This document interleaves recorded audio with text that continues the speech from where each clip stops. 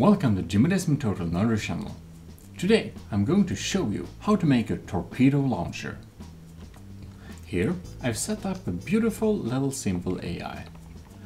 Because when we are launching torpedoes, the best way to detect stuff is basically, of course, to have one of these beautiful sonars, which you can find under detection. We have directional sonars and a 360 sonar, which we will use for this particular build. And then we of course need a little receiver. So this you have somewhere on the bottom of your craft so it can see everywhere. And this is a pretty neat way to detect vessels. Because a sonar can only detect vessels that are actually targetable with your torpedo. Anyways, we now can go into the missiles tab. Inside the missiles tab we have a lot of different sizes. We have small, medium and large. Often I prefer to make medium torpedoes, but in this case we are going to show large missiles to make torpedoes with, just because they're kind of easier to see with. So let's click on the large missile. Here we can see the large missile launcher. So we're gonna build our little torpedo launcher right here. We're gonna have two of them like this. Then we have the large gantry here. You can just then build a reasonable size. I think this will be some pretty decent heavy hitting torpedoes. Then we of course have some hatches if we want to. We can add some beautiful hatches like this. Wait. Now there we go. So I just spaced them out a little bit here. Of course you don't need hatches, but they offer some good protection so that your missiles don't blow up inside your craft basically. And they look kind of cool. So that's a good reason by itself. Alright, then we can go in here and we need something called connectors. We'll need to connect these launchers together with the control block, which we will set up. Alright, then we have the missile controller. This is the control block of these missiles. So now we have two big missiles here and we have beautiful gaps opening. Then we have identify friend or foe. Whoops. We're going to use radar missiles, so we really want to have this friend or foe identifier. If you want to make them launch a little bit after each other, you can add this staggered fire unit here and set it to some suitable value. I don't know, 1 second perhaps. Beautiful. Alright. To be able for the AI to even control this thing, we go into AI again, we select a local weapon controller and we place it down right beside the missile controller or 1 block away, doesn't really matter. That's the range they have. Just put a little receiver there and our AI is now controlling it. Now of course we're so close, it kind of disturbs me that we are not more efficient, so I just replaced this by a AI physical connector, which is the same.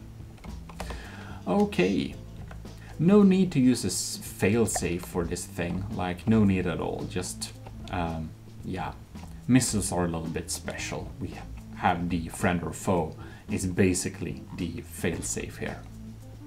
Right, might be needed in certain cases, but not in this case.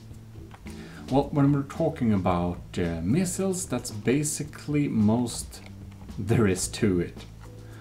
What we can do here, of course, is we go into this beautiful thing and we are starting to set up our beautiful torpedo. The first thing we want to change is we want to have a torpedo propeller. Here you can change the speed of the torpedo. The default speed is pretty fine. Then we have fins to make it steer, which you will need. And of course you want to have a fuel tank. We'll have that there, doesn't matter. We have a utility here. There is something called regulator. This extends the lifetime of your torpedo. And because torpedoes usually travel long distances, you usually almost always need at least 1 regulator for it to not disappear before reaching the target. One fuel tank seems to be enough for most, you know, for this size of torpedo. If you have a smaller size, you might need several, but you know, you'll notice how long they reach. If they can't reach the target because they run out of juice, you can try and decrease the speed of it, or you can add more fuel tanks. If it just disappears, you need more regulators. Right. Now, when we have that out of the way, we're going to make something that makes it actually hit the target a lot more often, which is the little module called one turn.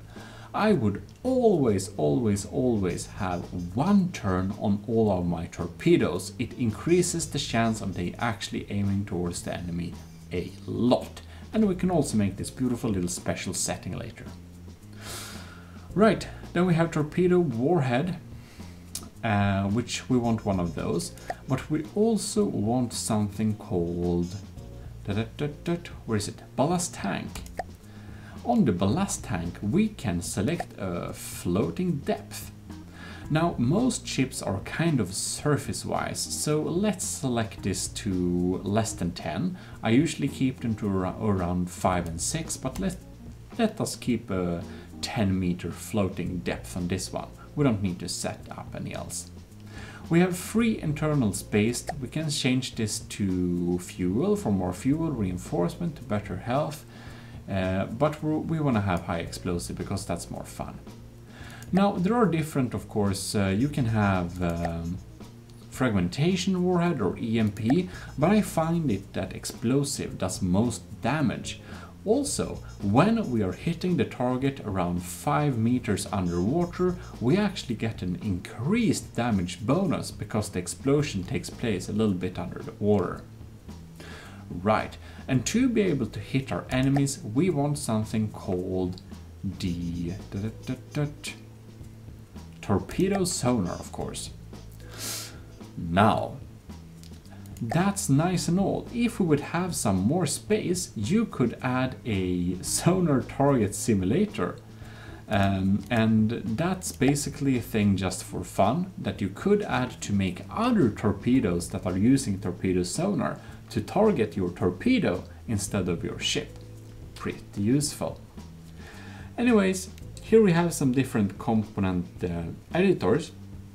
And when you're shooting a warhead from a ship, there is a little small chance that it will accidentally hit a part of the ship. So let's set the warhead arming delay to around 4 seconds at least. Beautiful. Right, to make our torpedoes have a beautiful little spurt out of the ship or submarine, we can add a couple of missile ejectors. So basically they will get ejected and turn towards the enemy, and then they will speed off. And after a few seconds it's armed and ready to go. Lords. There we go. It wasn't aligned. Right, then we just have some beautiful settings to check out here. Here on our local weapon controller, we can set a range bracket and altitude bracket. Of course, I'm gonna set the altitude bracket, so if something is, say, 9 meters up in the air, there is probably absolutely no chance the torpedoes can even reach it. So let's set this to minus 50 to 9 basically. And you could add some other some special rules there if you want to, but that's basically the base rule. Don't target things that are very high above water. Right, and then inside the missile controller we also have some beautiful settings on Q. Here we have required accuracy before fire. Set this to 180 because we have one turn installed. It should be completely fine. Yep, there we have it basically. If you want your torpedoes to only fire when you're facing the enemy, you can set up some limitations using enable extra constraints here.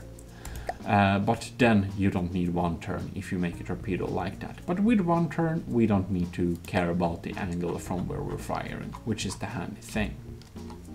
Fantastic. Now, missiles, as all other torpedoes, they take a lot of resources, so make sure you actually have some ammo storages here. That's more than enough. Beautiful. And this should actually be our torpedo. So let us check out our character, make sure we're not controlling any weapons. We can just stand above here. And well, let's spawn a little ship and see what we can do. Beautiful. Oh, yes, I forgot that beautiful little piece here. Now, when you are setting up your torpedo, you need to click this little copy all matching launch pads. Then this will automatically turn into the same setting. If you have different missile controllers, what you need to do is you go here and you just save this as torpedo high explosive, just like that, or make a new slot and make that save. And then when you go into another missile controller, you can basically just load it from here with load, like this one, like that. Yep, and it is as simple as that. Unfortunately, you can't use Ctrl-C, Ctrl-V, because if you do, you only actually copy one of these. So you actually need to use the save load feature to copy to other controllers. Otherwise, you can just click copy to all matching launch pads. Now, it did take out our enemy, so we need to spawn a new one since it's already dead.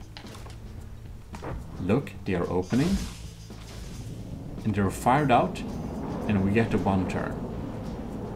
So let's stalk our torpedo here through the waters, and it's heading upwards, and boom! The entire thing has blown up.